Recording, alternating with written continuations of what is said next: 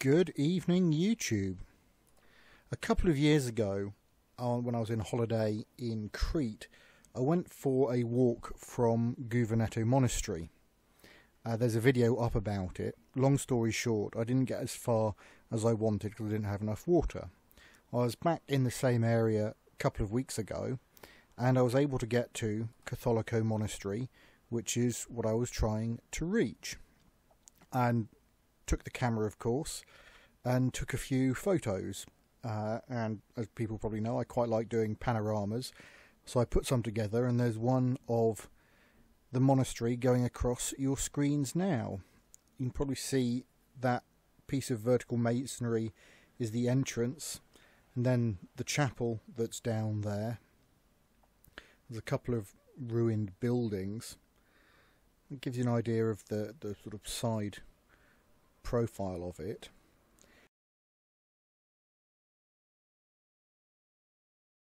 These are the steps down. Going down wasn't, well, down from the path. Down wasn't too much of a problem. Going up was something of a problem. I've written a bit more about that over on my Tumblr if you're interested. Links in the description.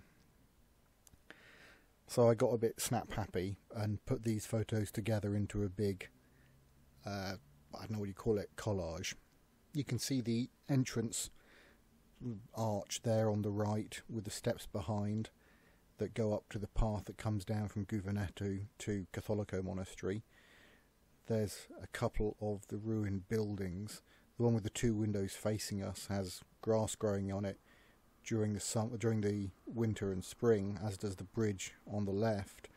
You can see on the right the entrance to the church there. A couple of places where I should have got an extra couple of snaps. I couldn't have work out quite where the bridge was meant to go. This is a reverse view, effectively, from what we were looking at.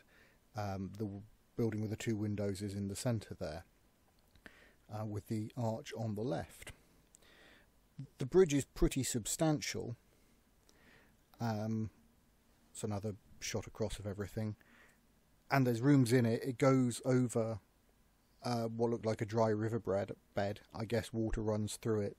Other times of the year it was pretty hot and dry in the summer, but it didn't seem to go anywhere. It just seemed to end at a cliff face.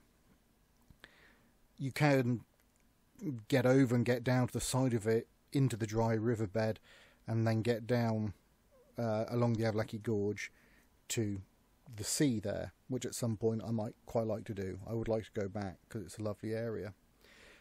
Now, for a couple of nights we were in Hania City, Hania Town, which is the capital of Hania Prefecture. This is the Venetian harbour.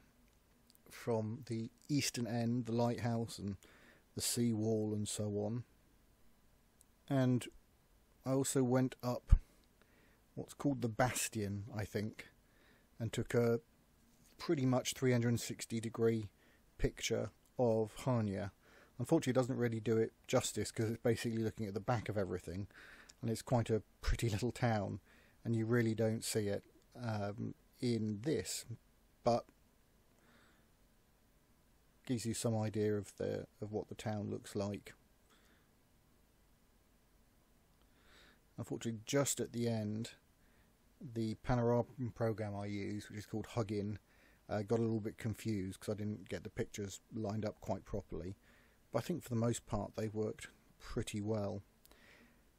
Anyway, I was quite pleased to finish something that I couldn't quite do a couple of years ago. That's pretty much what I did on my holidays. There's, like I said, more on my Tumblr and some history of the Catholico Monastery, as well as links to my Flickr. I'm Landon Cole. I'll see you next time.